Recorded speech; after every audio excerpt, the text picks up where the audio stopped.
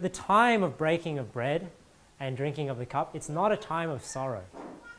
Now, how many times have you been to churches where they say, get ready to take the bread and the cup, and let's remember how sinful we are, and remember the death and what Jesus did for us.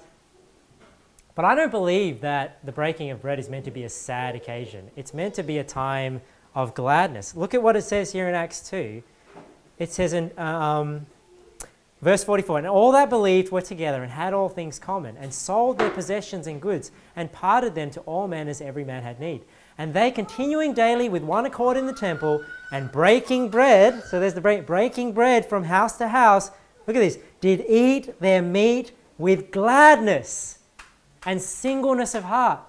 So not only should we glad when we partake of the bread and the cup, but we do it in singleness of heart. There's that unity again. There's the no contention, the no striving, no heresies, no false doctrine, and eating the Lord's Supper. Gladness and singleness of heart, praising God and having favor with all the people. And the Lord added to the church daily such as should be saved. So is the breaking of bread, is it meant to be a time of sorrow?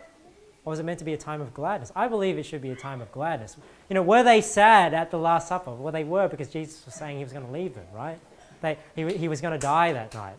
I mean, they were sad then, but is that how we ought to remember what Jesus Christ did for us? No, it should be a time where we rejoice, right? Where we, that's why on Easter Sunday everyone's rejoicing. He is risen. We're praising God for what he did for us, that he died and he shed his blood, because it's something to be glad about. It's not something to be sad about.